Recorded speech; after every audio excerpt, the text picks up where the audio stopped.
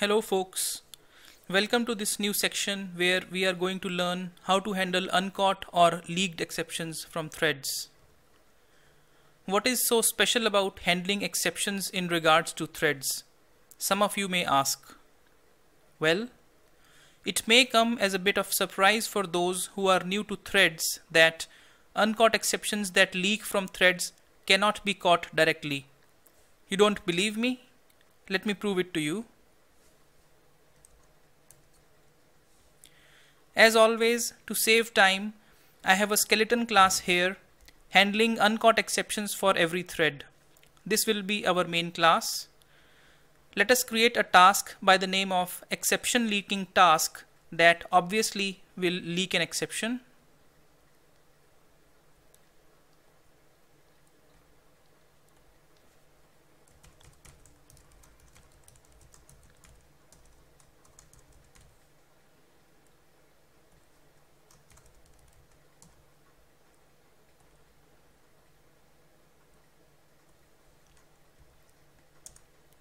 As part of the run method, we will have only one line here.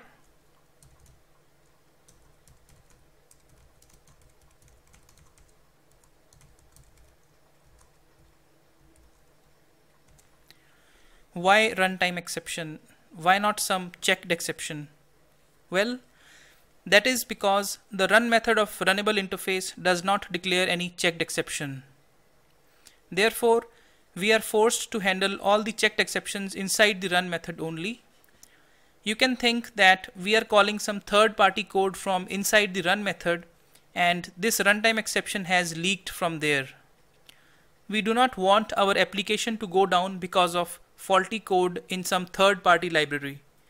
So it is essential that this runtime exception be handled. Let us try to handle it in our main class.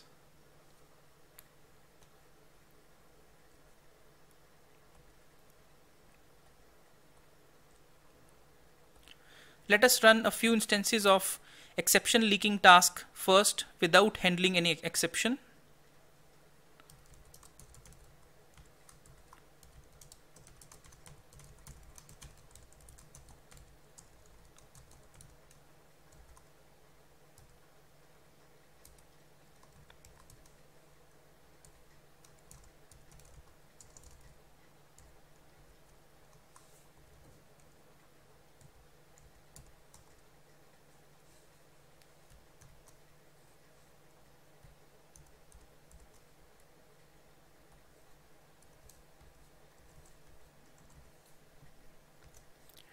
Running the class now.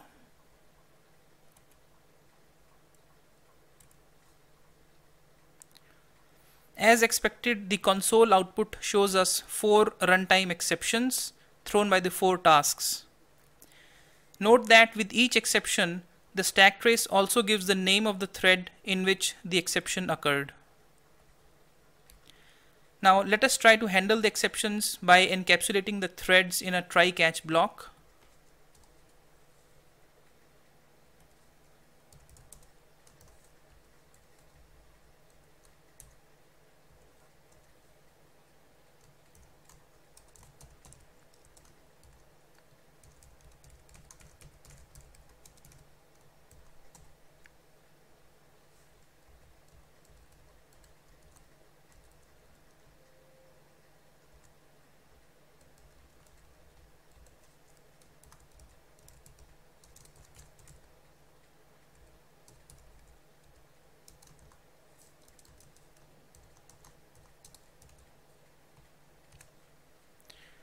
I know that to catch 4 runtime exceptions, I must have encapsulated each individual thread in a try-catch block.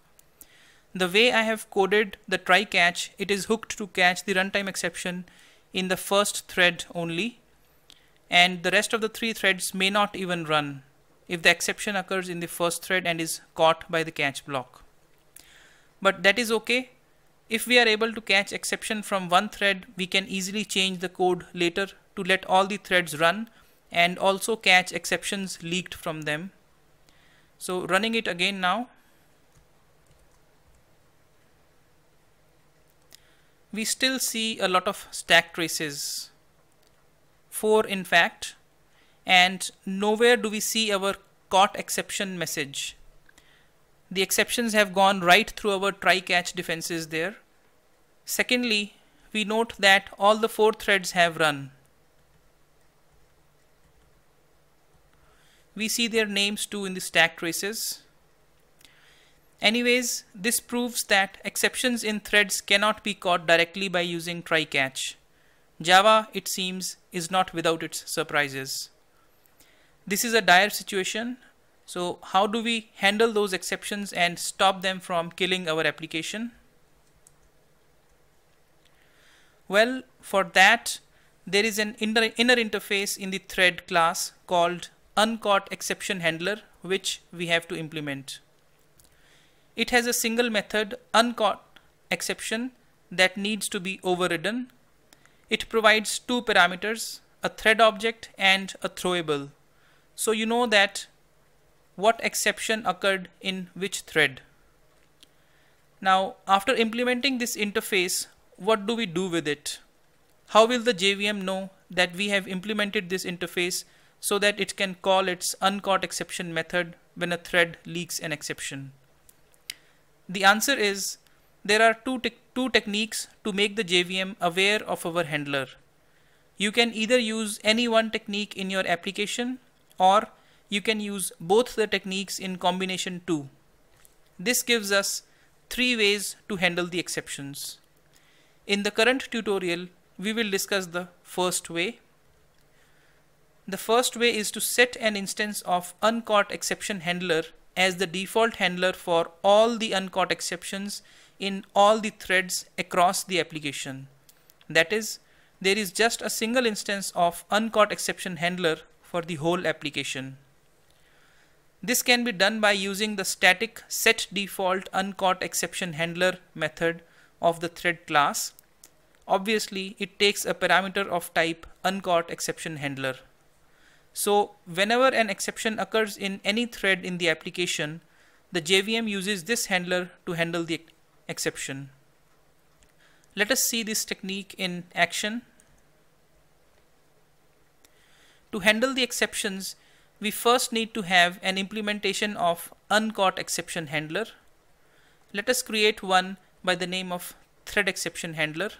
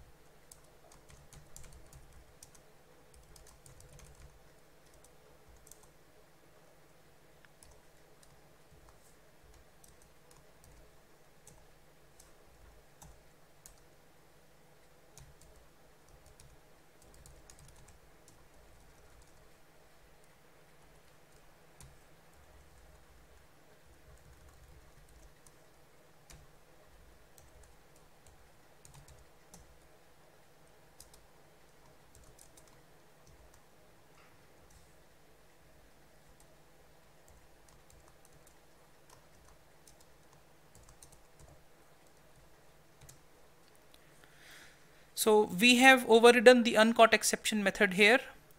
Let us add a constructor too.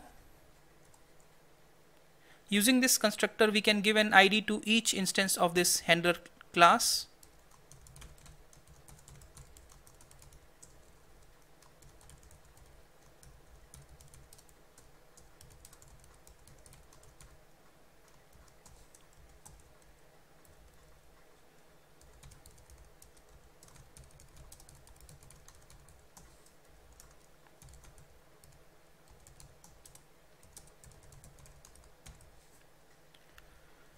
Let us add a default noargs constructor too, so that we can use it if we do not want to provide any ID to the handler instance.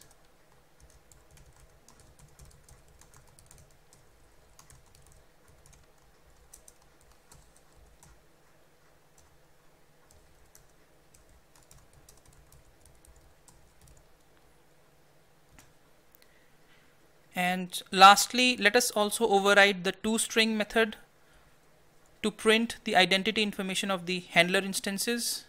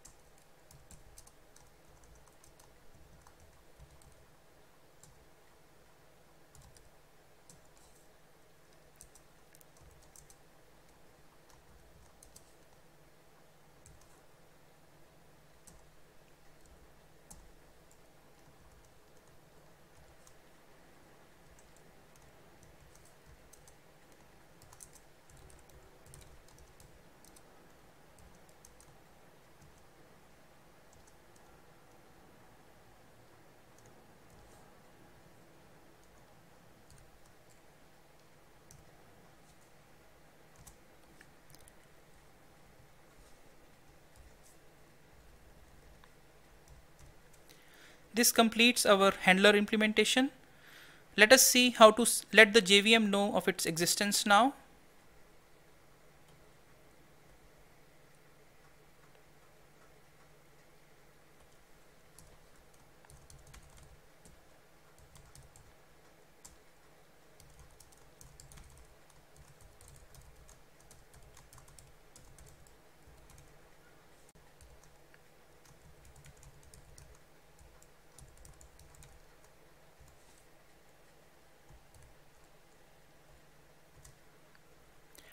Here I have created a new instance of thread exception handler and set it as the default exception handler for all the threads in the application by using setDefault Uncaught exception handler method of the thread class. I have also provided an ID default_handler to the handler instance. There is no need for the try catch block now, so removing it.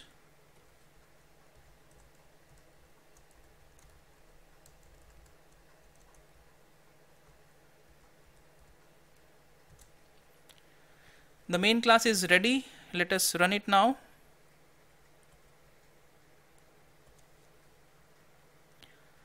We do not see any stack trace in the console now. Instead, we see 4 messages that print the ID of the handlers and the names of the threads whose exceptions have been caught. Note that the ID of the handler is the same in all the 4 messages, whereas there are 4 different names of the threads. This means that the same instance of thread exception handler was used by the JVM for all the threads, which is as expected. So we have successfully saved our application from going down because of some faulty third-party code. This completes the current tutorial. In the next tutorial, we will learn another technique for handling thread exceptions, whereby you can specify different exception handlers for different threads.